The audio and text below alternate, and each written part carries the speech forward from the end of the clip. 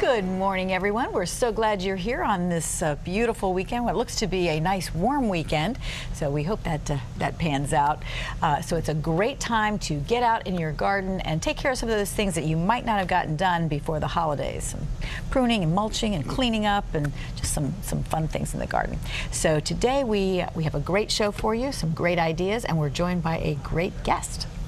Yeah, I want to welcome Renetta Holt being with us today. Of course, maybe you know Renetta. She's been on the program several times, and Renetta is one of our many talented landscape designers.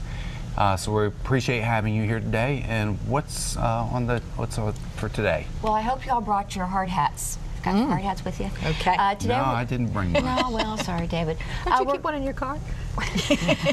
We're going to be talking construction today. We're going to show you some great before and after shots of some jobs that we've done. We're also going to take you to a construction site to show you from beginning to end how these projects work. And for you do-it-yourselfers at home, we're going to talk a little bit about what it takes to do it yourself and to see whether that's something you want to tackle, which we can certainly help you with, or if you want to give us a shout and have us fix up your garden for you. Oh, great topic. So we hope we give you some super ideas and you'll get inspired for the winter season, because this really is a great time to contact the landscape department at Merrifield, and because there's time to get the plans done, to dream and meet with the designers and have a great That's season. right. We've got time now. The weather's good. There's no snow on the ground, so we can certainly come out to your property even during the winter months and get you thinking ahead and starting to plan for the spring. Great. Okay, well, before we get started, a couple of quick announcements. We are very excited because next weekend our free seminars begin. You know, we do this every January and we do it every fall. So this is the beginning of our winter and spring seminars. You can stop by and pick up the entire seminar schedule. But as you can see, we're starting out with 3 great ones. A gardener's calendar, which David, you're going to take care of, right, for the first week? Yeah, I'll be doing that at our Merrifield location there right off Gallus Road. So that's fun. We're going to look through the whole season, you know, January, February, March, right on down the line. More on garden maintenance and keeping things looking good. That's great. That's great. At Fair Oaks, we're going to be having the fascinating world of orchids. And Jonathan Cavalier, who used to be with us and is now with the Smithsonian Institution, he's a horticulturist there and an expert on orchids. So he's going to be here at our Fair Oaks location next weekend. And at our Gainesville location, Cooking with Wine. That's always a very popular one. So Chef Lillian is going to be there, and if you would, just so we make sure we have enough supplies for that seminar, if you get a chance, go online and just let us know that you're coming. Not required, but just helps us out a little bit. So those are our 3 ones that we're going to begin with. Lots of other great topics. If you go to merrifieldgardencenter.com, you'll see the entire schedule, or stop by and pick up the copy of the booklet. Now, I got mine in the mail yesterday, so it is definitely for the people who are on our mailing list.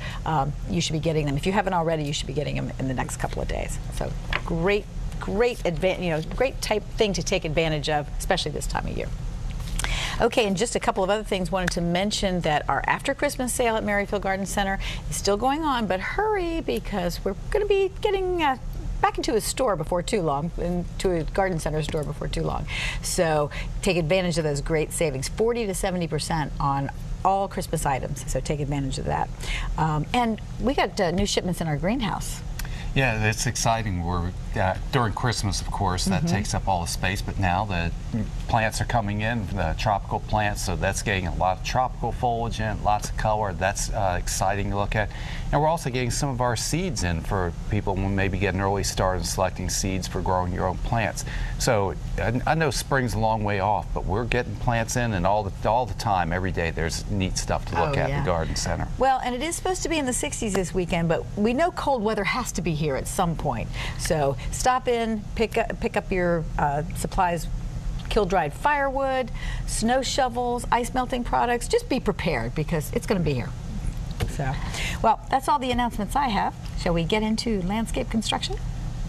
Absolutely. Let's see what you brought for us today. All right. Well, we'll start with our first picture. And this is actually in my neighborhood. I had met this customer. She had just moved into the house. She wasn't even finished unpacking yet. And her comment was, I really, really hate the outside of this house. The first thing I need to do is I need a new walkway, and I need a little bit of landscaping. You know, I've got a lot of expenses, so I don't want to put a ton of money into it right now, but I want to fix up the front of my house. But don't worry about the material that you choose, because I'm going to be changing the whole front. I'm going to be changing the colors, and I just really don't like it. So do what you want to do. So we discussed it, and we decided that perhaps we would go with flagstone, because flagstone is a wonderful product to use that can blend very easily with brick or stone or stucco. It's very versatile. So in the next picture, you'll see the after.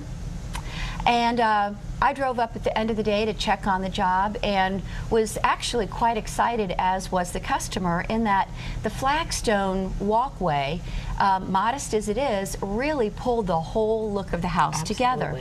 And she drove up and she said, "You've just saved me a ton of money, because I don't have to change the outside of my house now." So it was a very satisfactory project.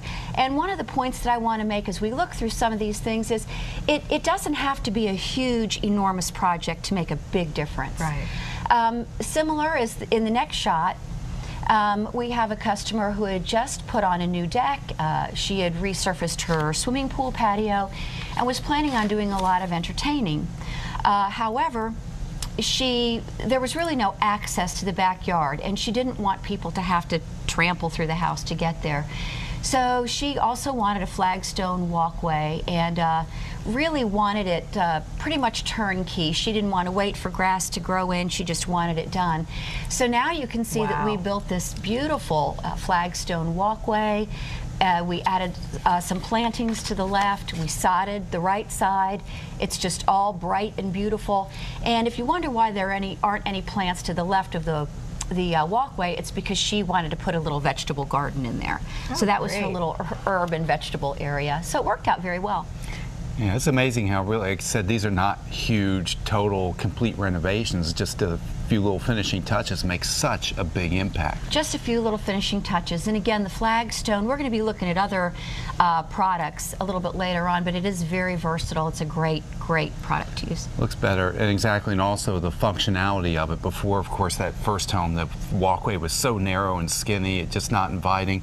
Right. Opens it up and everything, so of course it's inviting visually, but also from a practical perspective, you know, a couple people can actually approach the door. That's right. Plus, I noticed that you brought it further down the driveway a little bit, so you're not... That's a good point, so that the guests don't have to walk all the way up to the walkway, make that 90-degree turn up to the front door. It's a more welcoming, sweeping approach into the house. Great. So. Okay, well, these are just a few ideas, and we've got many more, so stay tuned and we'll be right back.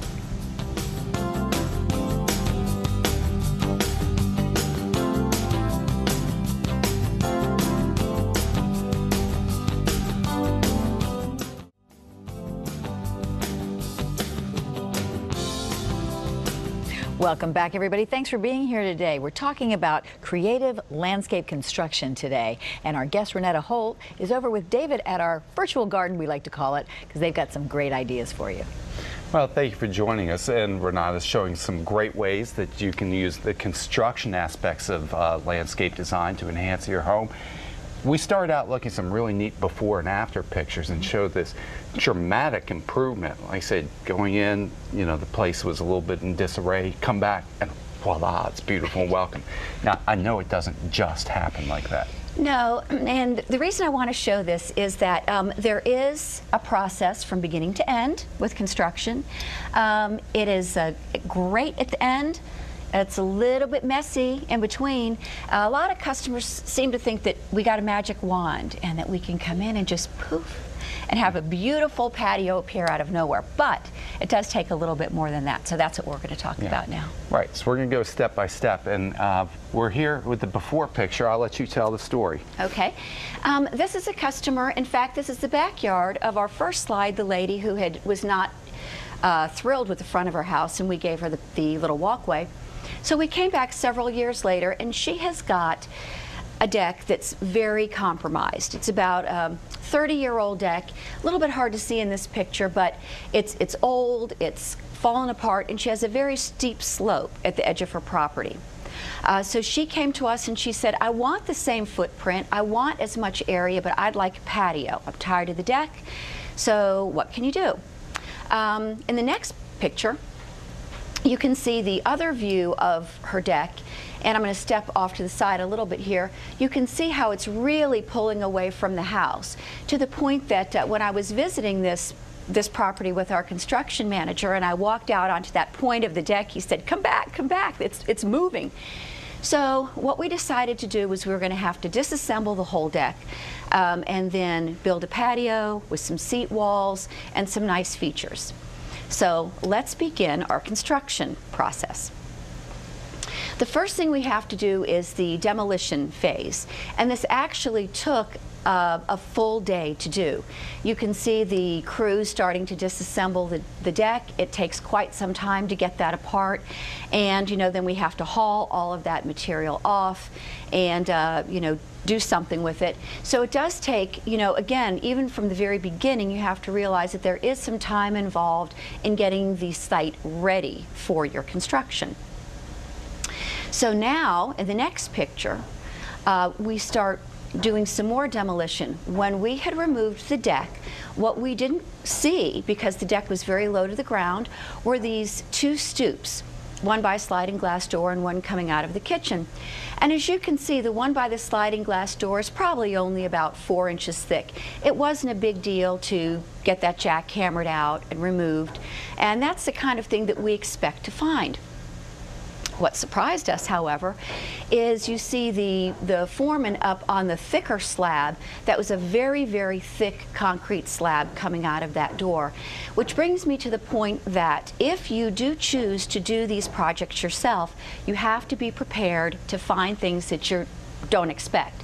First of all, we didn't expect to see that slab so thick. Then what we found after we removed that was that the foundation was constructed in such a way, because the house was on a piece of property that sloped very greatly down into the woods, that there were concrete buttresses, if you will, that were part of the foundation, and you cannot touch that. So at this point, the project had to stop, and we had to talk to the customer because we could not build the patio at the level that we intended. What we had to do was build the whole patio up about a foot to clear that foundation, which was significant in that it did add to the cost, it added to the materials, it added to the time involved with this project. The customer was very gracious and said, that's fine, do what you need to do, but these are things you need to think about if you're planning on doing the project yourself. You need to be prepared. So, that being said, we got rid of all the concrete, and now comes the point in the process where we start to prepare the site. We start excavating, we start moving things around, and we start pulling a lot of string lines. My husband's favorite line is, measure twice, cut once. And this is pretty much what we're doing here. A lot of activity going on. And our crews are very, very good. They're very meticulous. It does take some time to get this site prepared. We were doing some significant walls at the edge of the patio, some seat walls, which required a little bit more thought. And I would say that it probably took us a good half a day to go ahead and get this site prepared, just to get to this point. Moving forward, I'm going to step aside a little bit so you can see what's going on. We have several foremen working in several parts of the project at the same time. We have one foreman, and you can see him with a level here, and he's getting that stoop built. The stoop again and the step was higher than we had anticipated because of the foundation that we found. And now you can really see it's becoming a construction site. If you look off to the right, you can see a little bit the retaining wall beginning to be prepared and the product being brought in. And in the next picture, now we're really seeing the mess. And what I like to think of is, you have a 2-3 days of mess for a lifetime of enjoyment with your project. So we do have this awkward phase to go through. You can see the slope at the back side of the patio, and you can also see the big concrete paver blocks that we're using in this patio, which is going to be a paver patio as opposed to the flagstone that you saw before. But now things are starting to come together. All right, now you can start seeing the nice curved seat walls. You can see the retaining walls coming together. It's starting to get cleaned up. And pretty soon, we go to the next picture. Oh, now we can see what's happening. We've got the stoop almost completed, the seat walls almost completed. We've got the very last thing is the part that everybody waits for with anticipation, and they often get quite frustrated. It's like, oh my goodness, when are we going to see the patio? Well, that's the last step. But here you see the pavers being placed, and the next picture, we're almost done. We're looking at it from the other angle. It's almost complete at this point.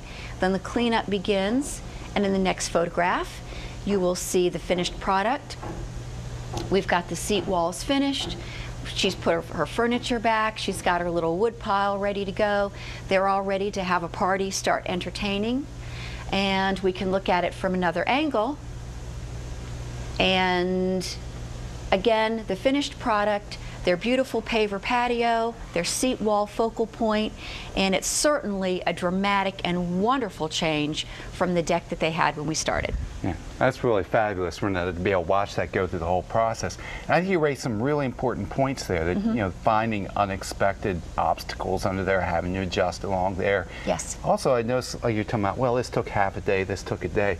But we're committing a big crew to that, Correct. really a couple crews, so we're able to get in there and make these jobs happen. You're right. Three to four crews, 3 to 4 people in the crew, and this job took several weeks to complete with the skilled professional labor that we have. Exactly. Because I look at it and think, if I even thought about that as a do-it-myself, that would go on for 18 months. And we all think we can do it at least once, and then we see it happening, and it's like, oh, maybe I better let the experts take care of it. There's so much involved in that.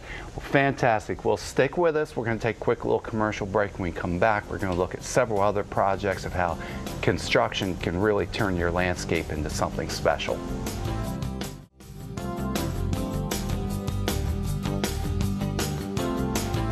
There he is, my little gargoyle. I love that gargoyle. I knew He's I cute. loved that 150-pound statue down here for a reason.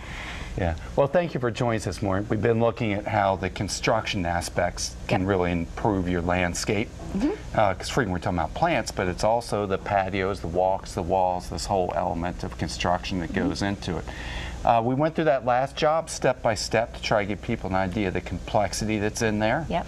We're going to go back to a little bit more of the before and after, but some of these start to show us where problem areas, how you're able to take what was a difficult situation and turn it into something really positive. That's right.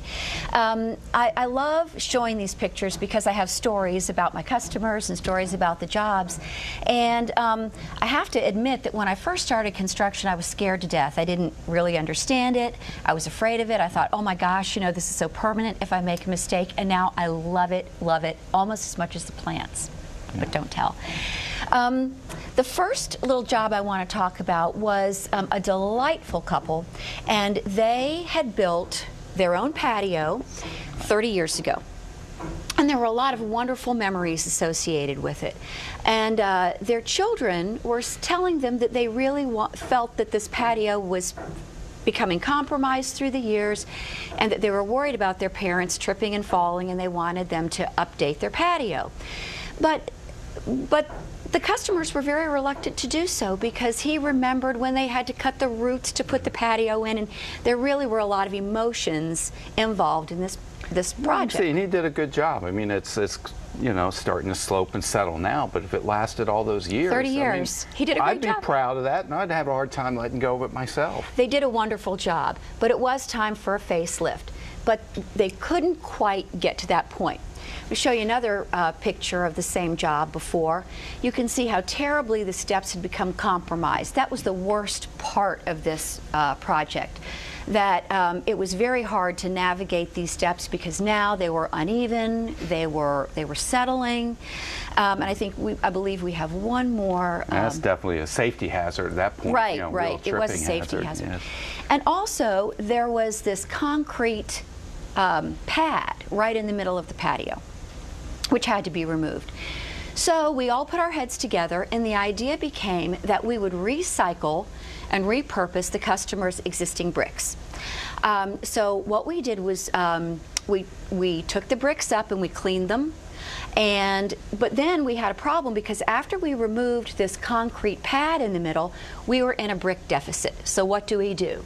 So I decided to combine their existing brick with some new concrete paving stones. And here you will see a couple pictures of the finished product. Oh, isn't that fabulous? It turned out great. This is a very, very satisfactory project. Yeah. I mean, because I love the brick that's aged and weathered and has that character, but here, of course, it's been cleaned up, and I mean, it looks as good as new, but still has a bit of that established feeling. That's right. We cleaned it up. The brick was in good shape.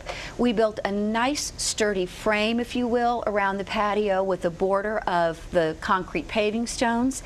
And then because we were in this brick deficit, we used paving stones in the center to sort of like create a little carpet effect in the middle. So we added some texture, we added some interest, but we still kept their original brick. That's really fabulous. I want everybody to get a good look at that, so I'm going to step out of the way because, again, I just think that is marvelous. You know, it's great being able to reuse the materials, one, because we hate to waste anything, and it just, I guess it keeps the memories of when they were building the patio themselves, and it came out just beautifully. Absolutely. They were thrilled with the project.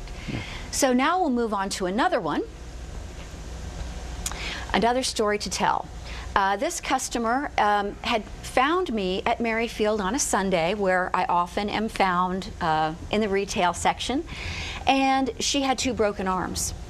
And she said, I fell up the steps in my backyard, these steps that the previous owner had built, and I broke both of my arms, and I am ready for some... Wow. Yeah, it was bad. Yeah, that's bad news. It's too bad a fall and broken arms is what drove her into doing this. I know. But I mean, I can see coming down here this sort of slippery slope. I mean, just not the slope in the steps, but also the water and everything. Right, it was bad. There were a lot of drainage problems too.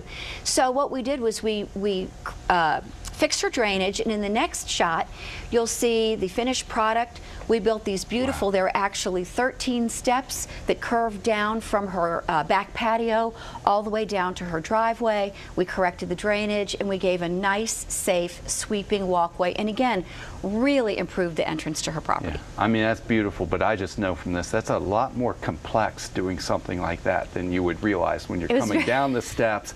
Got the slope, yes. And I know there's a lot of work done with the drainage underneath. And it was my first big construction project. I don't think I slept the whole time through the whole thing. Yeah. Well, it came together great. And a lot of that is that you have to give credit to our crews. That's right. It's one thing to design it, but to have the skills and the experience and go out and build something I can like do this. Anything with my pencil, but they've got to build it. Exactly. So we'll move on. And this patio was something that the customer actually designed himself. He gave us the plan. He wanted a seat wall, a fire pit, and a view of his little pond there, and we did that for him. But again, this patio was a complete design by the customer himself.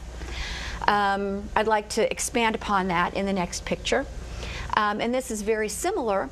The customer told me exactly what he wanted. It's the same concept, but he did not care for the seat walls, and so we used boulders instead for seating. And I think we've got one more picture in this section, perhaps. And this customer was hilarious. He said, ma'am, he goes, I have 3 things that I want. I want to grill out 365 days a year. I want to get rid of my grass, and I need a place to put my trash can. Well, I bet it's a pleasure to work with somebody that knows what they want. He knew exactly what he wanted. Yeah. So what we did, you can see the grill there, the little focal point grill. We got rid of his grass, but yet we left area for planting so that it would be green and flowering bushes and shrubs so it would be attractive. He's got his place to grill out 365 days a year, and by golly, we expanded his driveway and gave him a place for his trash can. That's fantastic. I think that's the route I hope to go one day. I kind of know what I want. I just don't want to invest all the effort and work and everything to build it. So I have to have you out my place one of these days. Well, we can help you if you want to do it yourself, and we can certainly come do it for you if you just pick up the phone. Excellent. Well, it's time for us to take another break, but please do stay with us because when we come back, we've got more great ideas for your landscape.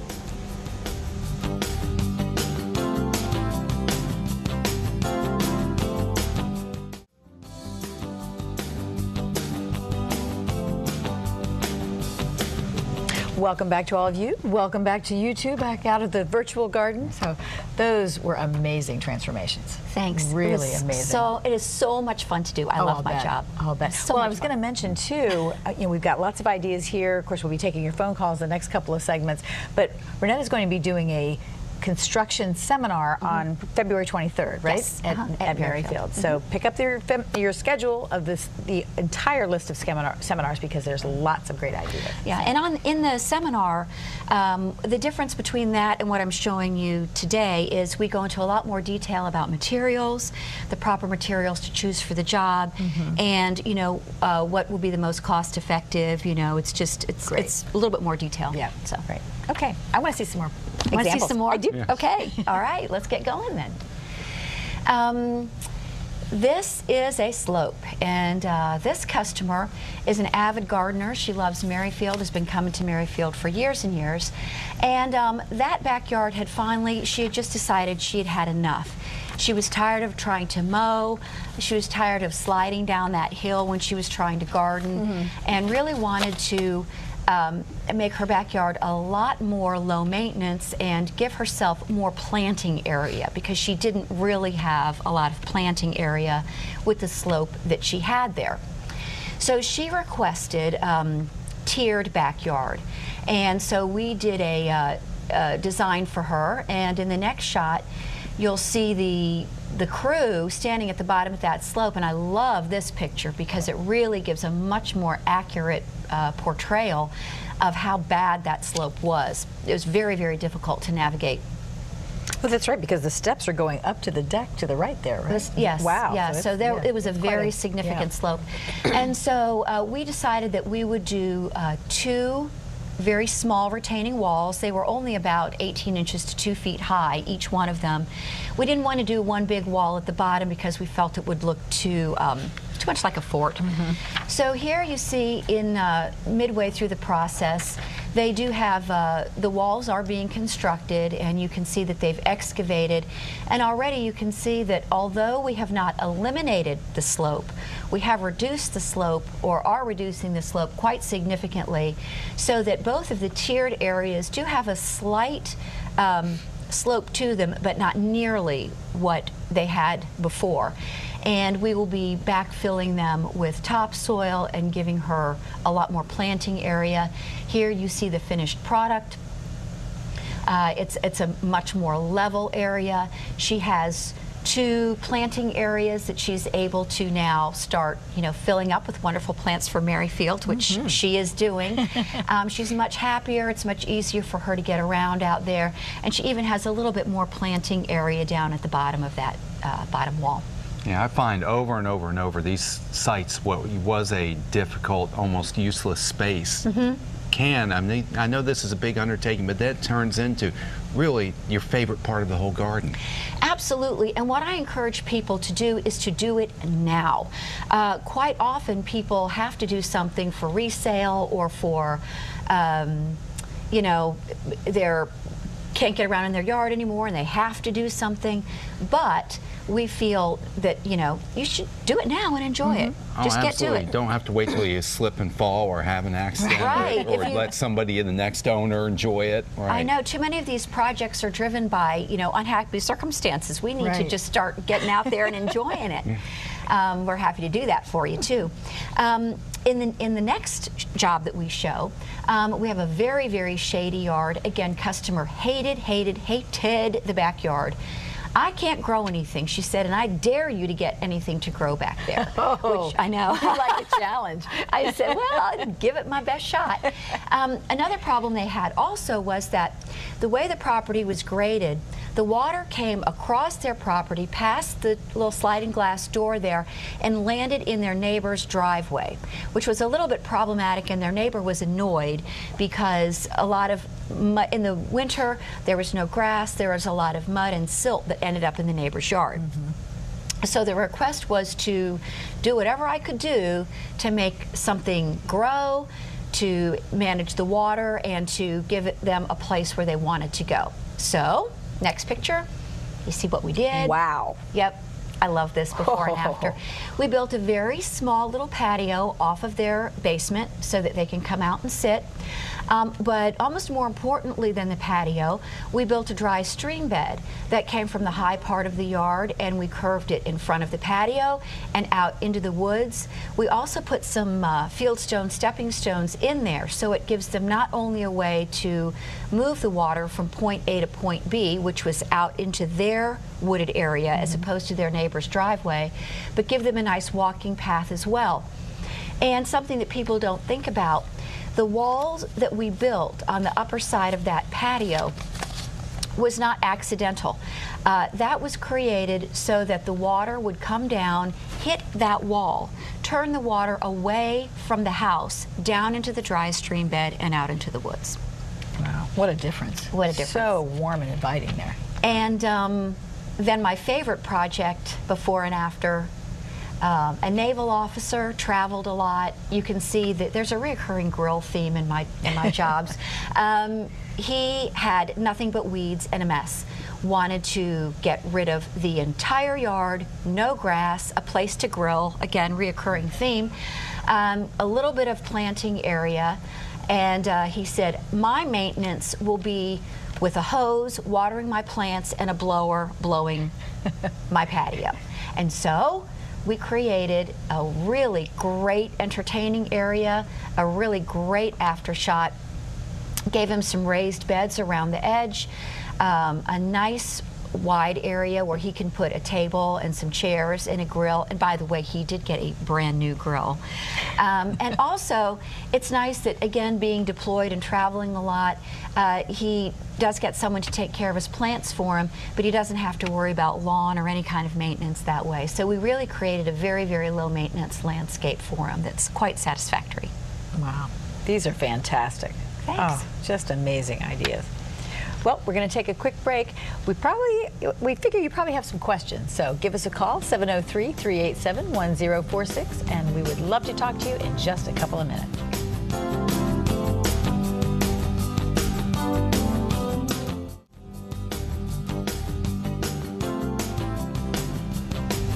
Hi, welcome back. We're taking your phone calls during the last part of the show here, 703-387-1046. If you've got any questions about the landscape jobs, if you've got questions about plants or gardening, we're here to help. So give us a call. Guys, our first caller is Marcia, who's calling from Silver Spring. Hi, Marcia. Hi. I'm a fan of your show. I really enjoy watching you on Saturday mornings. Thank you. Thank you. I had a question about spirea bushes. I've had one for a few years, and it's pretty scraggly. I noticed the other day going into work that they had cut those back to about maybe a foot tall, just kind of decimated the whole bush. Is that how we should handle a spirea?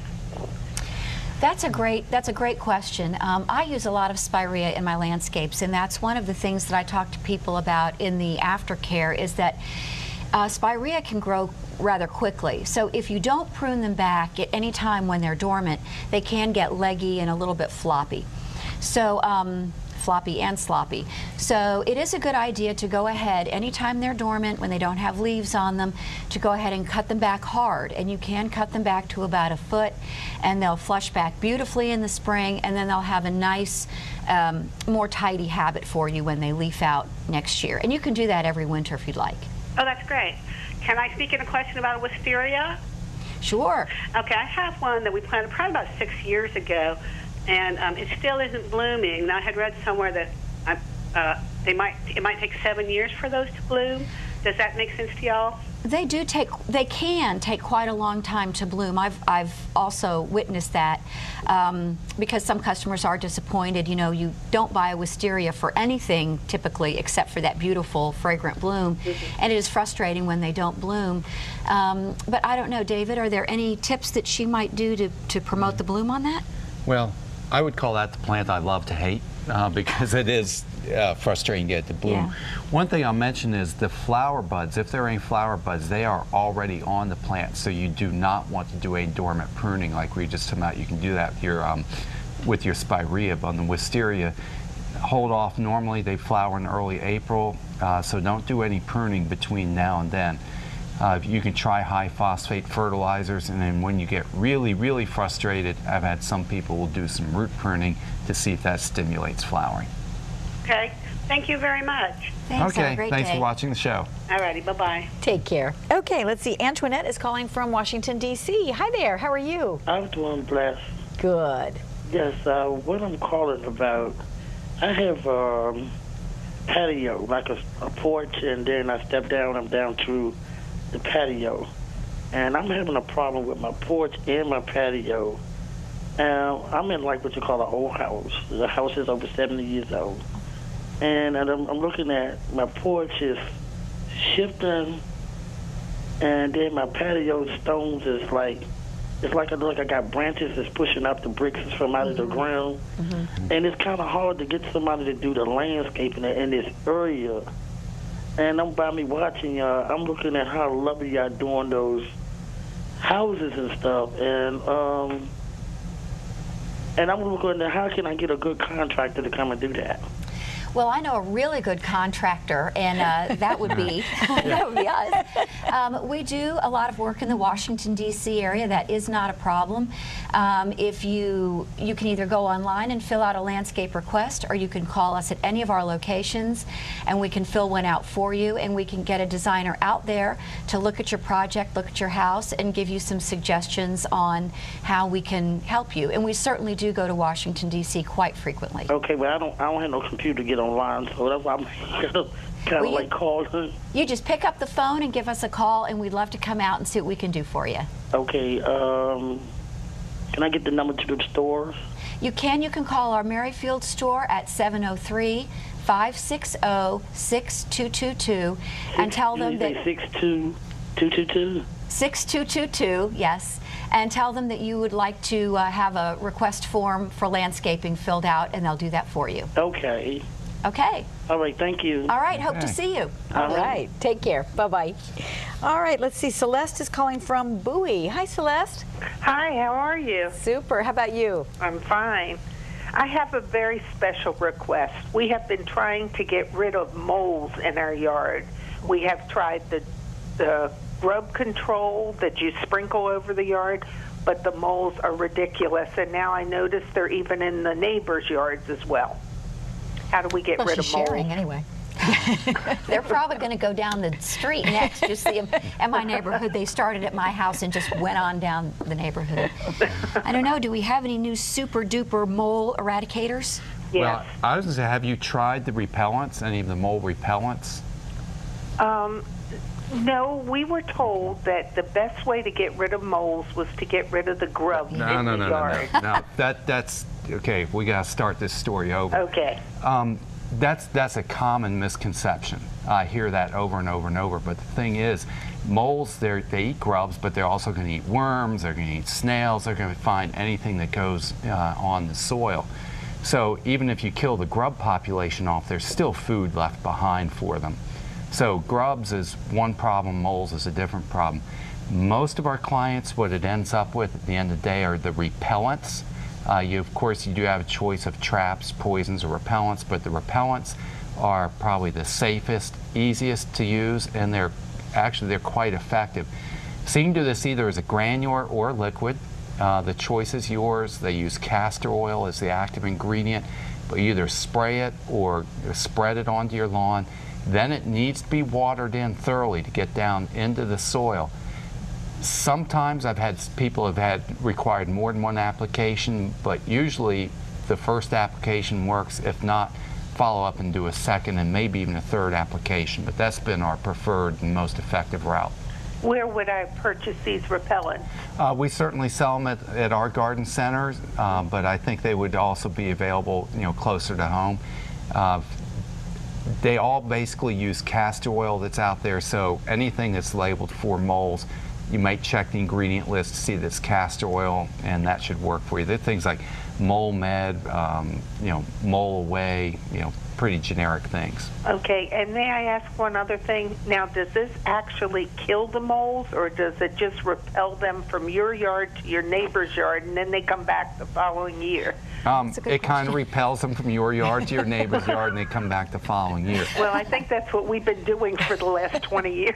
Well, you know, kind of work. It's not a permanent solution, but I tell you, if you, and we don't have time to, if you start going down the route of traps and poisons, which is your other option, that just gets a lot more complicated, Okay. hazardous, difficult. You know, that's the other options. But most of our clients, after we go through the whole process, end up just, you know, occasionally doing the repellents. You know, it might become a once-a-year chore for you. Okay, well, thank you very much. Take care. Have a great Okay. weekend, Celeste. Okay, bye-bye. We'll be right back with more of your phone calls. Stay tuned.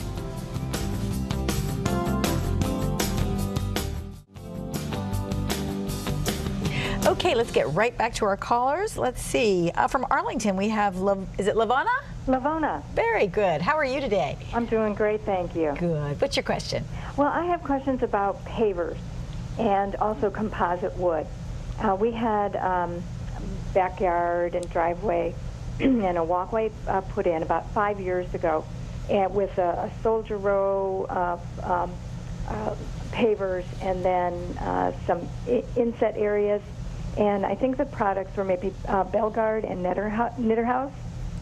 And my question is about sort of the cleaning and whether they should be sealed. They don't look very good right now. The pavers look, the soldier rows look better than the larger pieces that were put in. And I want to know about whether how to clean them. Should they be sealed? And then my second question has to do about composite wood. Similar question. It's not looking very good.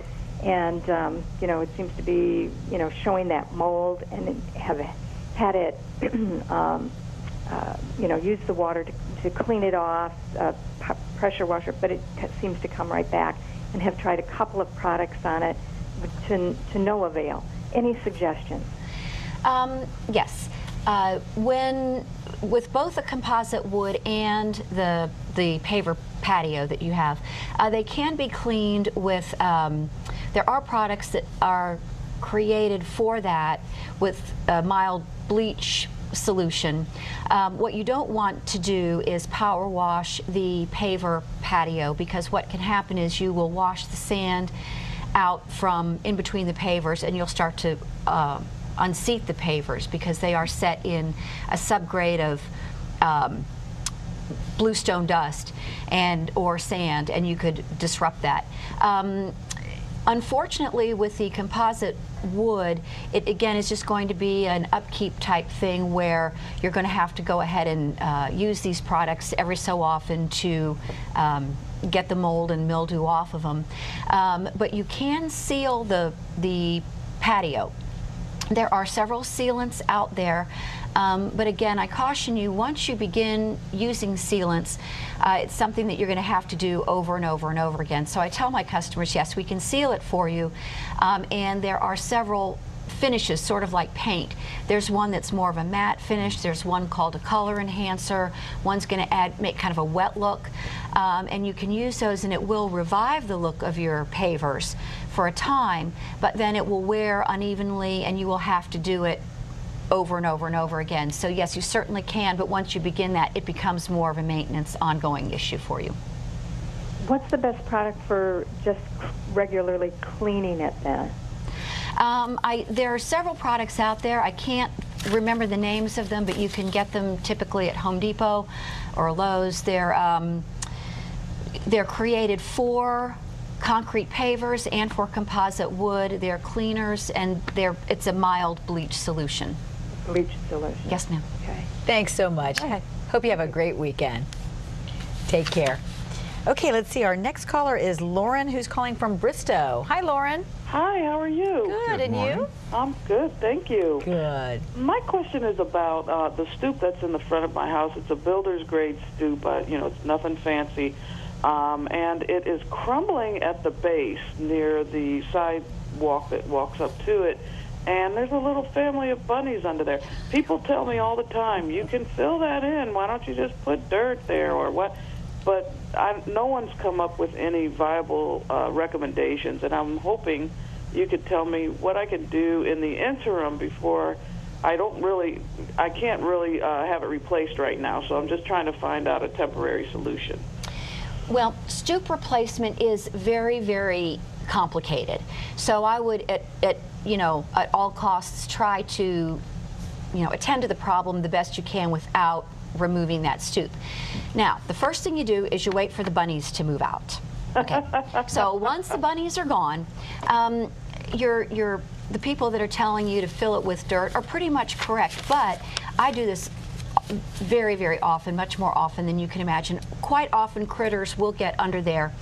But what we typically do is we can bring in 57 gravel, which is that typical gray, about 3/4 inch gravel, and we install that gravel up. We shove it up under the stoop and push it up under there.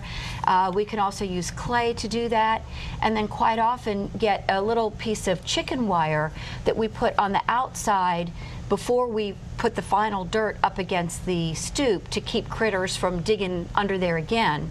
Oh, and wow. then we bring clay up to the stoop and we compact that clay against the stoop because that will hold, and then any rain that comes down will, go away from that stoop, away from your house, and then you can put topsoil and plant. I'm so sorry we've totally run out of time, but thanks so much for the call. Take care. Renata, thank you so much for being here. This was great. My pleasure, as always. I love it. We have inspired everyone. Hope you'll come by Merrifield Garden Center. The seminars start next week. And next week, we will be talking about growing houseplants indoors, right? Exactly. So we'll see you then. Okay, take care. Bye-bye.